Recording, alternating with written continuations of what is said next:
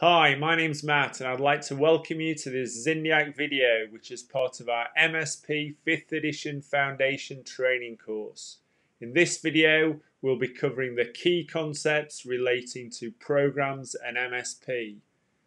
This video accounts for 5 out of the 60 marks in the exam, or 8.33%. The first thing we need to understand is what is a program. And on the slide there you can see the definition, and you need to be able to recognise that for the exam.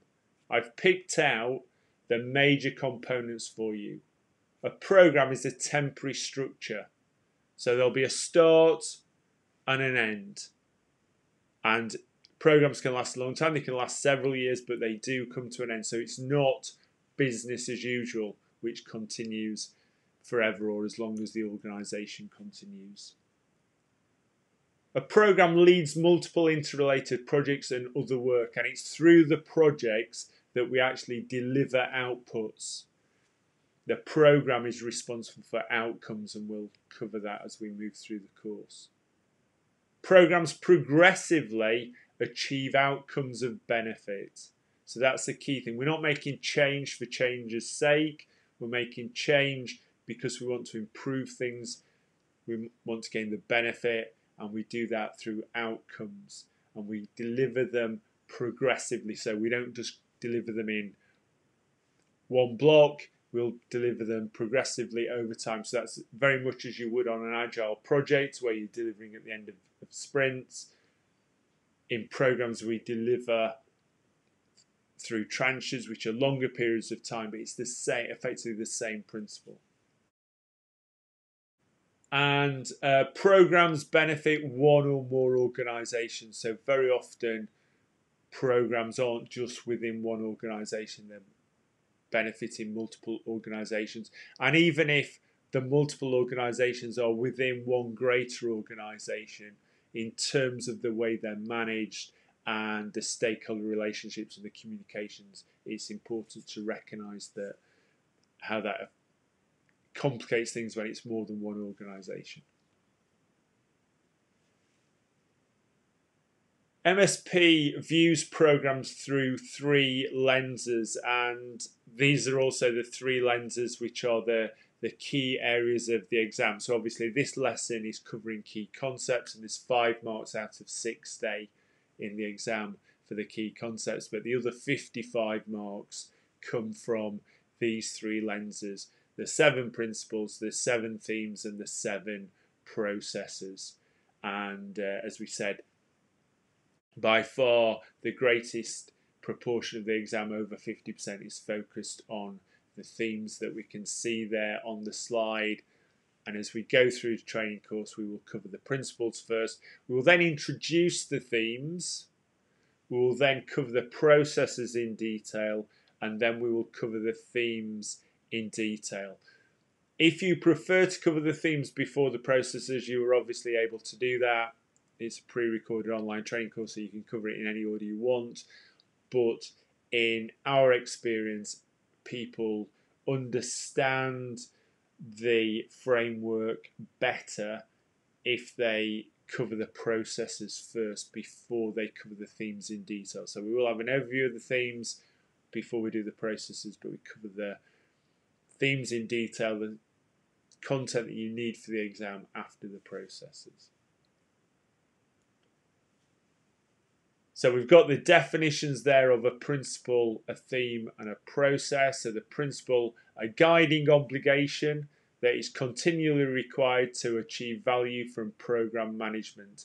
And the key phrase there really is continually required. So it's not something we follow at the beginning or just at the end or when we feel like it. We want to be following the principles all the time, and we want to be following all the principles, not just our preferred selection of them. A theme, an essential aspect of governance required to ensure that the program is aligned with the principles. Themes are collectively applied during the processes throughout the program lifecycle. So again, very similar to the principles in that we want to apply them all the time. They're collectively applied, and they're an essential aspect of governance. And That's really the focus of program management, is on that governance, on that control of the program. And obviously we'll delve into that in more detail when we cover the themes. And finally, process, a structured set of activities that define the sequence of actions and their inputs and outputs to achieve a specific objective.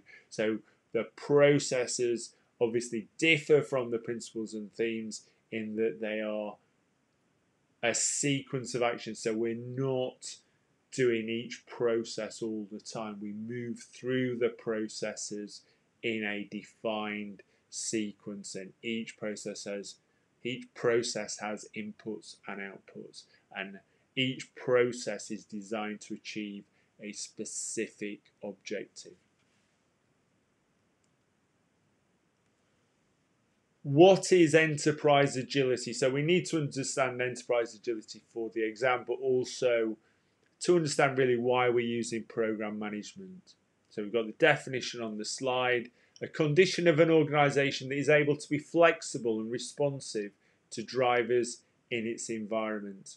Program management enables enterprise agility, and this may also be referred to as corporate agility or organizational agility. So in simple terms, the organization or enterprise has a strategy that we're following, and maybe the world changes or the organization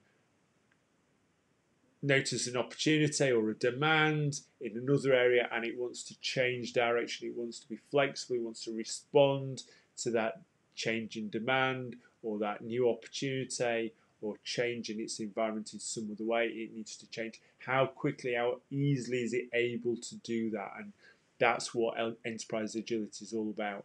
At the highest level of enterprises, of organizations, can we change strategy? Can we change direction?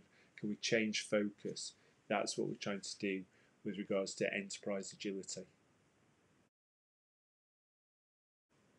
Why do we want to use program management? There are 4 key reasons defined by MSP for using program management, and you can see them on the slide there: innovation and growth, organizational realignment, effective delivery, and efficient delivery.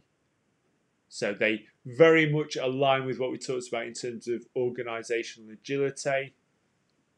So innovation and growth, we've spotted an opportunity in the market, or we've come up with an idea of how we can innovate in our market, grow our business.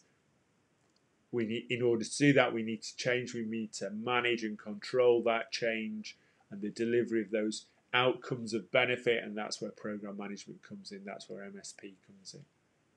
Organizational realignment, in the same way, we're realigning the organization. It could be in response to mergers or acquisitions or divestments, or a drive to restructure how resources are deployed. But again, we can use program management to control that and deliver those outcomes of benefit. And then finally, effective delivery and efficient delivery. So effective delivery, doing things better, delivering change better, delivering more outcomes of benefit, more beneficial outcomes, and efficient delivery, delivering more with the same. So being more efficient in how we deliver those outcomes of benefit, effectively doing it for a lower cost in terms of total resources. There are 10 common challenges that MSP is designed to address, and they're shown on the slide. Insufficient support from decision makers in the investing organisation, and obviously what MSP tries to do is ensure there is sufficient support. Unclear decision making, again, MSP will try to ensure there is clear decision making. Unsustained focus on outcomes and benefits. So you've already heard me say outcomes, refer to outcomes of benefit several times, and obviously that's a key focus of MSP. Poorly defined, communicated or maintained narrative that supports the vision. So clearly what we want to do is communicate the vision, the story. Why are we doing this? Why are we undertaking this program? That's a key focus of MSP again. lack of clarity about the gap between the current and future states. And you'll certainly see a focus as we go through the course on ensuring we have clarity about that gap, about what the program needs to deliver. Unrealistic expectations about the capacity and ability to change. And obviously what we will want is realistic expectations about that capacity and ability to change.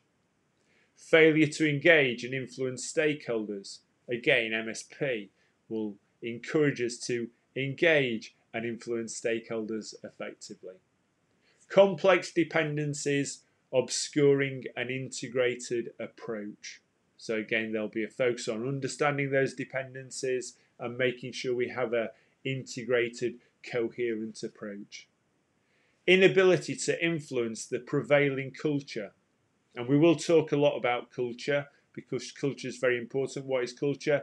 It's the combined behaviours of everyone in the organisation. If we want to change culture, we need to change people's behaviour. People's behaviour is influenced by their attitude. So if we want to change their behaviour, we have to change their attitude. And the ability to influence the culture is based on our ability to change people's attitude, and we'll certainly be trying to do that. And finally, difficulties in keeping effort focused at the right level of detail, and obviously we'll be focused on trying to achieve that using MSP. What is the program environment? We've mentioned the program environment. What is the program environment? Well, it's shown on the slide here, and there are 4 key components to the program environment. And we can see at the top of the slide there, external context, and we can use PESTLE, the acronym, to help us remember political, economic, sociological, technological, legal, and environmental factors that we have to think about. So outside the organisation, those factors that can affect the organisation. The next level down, the organisational objectives, and we're always focused on that. What is the organisation trying to achieve? What's the organisation's mission, vision, goals, objectives? And everything we do in the organisation, so obviously everything we do in a programme, has to relate back to that, back to those targets, and make sure we're following the strategies, policies, initiatives of the organisation. The change priorities. Why do we need to change? We're not changing, as I've said before, we're not changing for change's sake. We're changing to make things better. So what are the priorities? We can't change everything. We have a limited capacity to change. So we have to make sure that the change we make is not just beneficial, but the most beneficial change we can make. That's what we're trying to achieve. The most beneficial change possible within our capacity to change. And finally, the internal context, the culture which we mentioned, and ways of working, power structures. So we have to understand those constraints really and work within them. So that's the program environment: external context, organizational objectives, change priorities, and internal context. And that brings us to the end of this lesson on the key concepts of MSP. I hope you've enjoyed it. I hope you found it useful. You'll certainly find the content useful when taking the exam. Until you see me again, have a great day.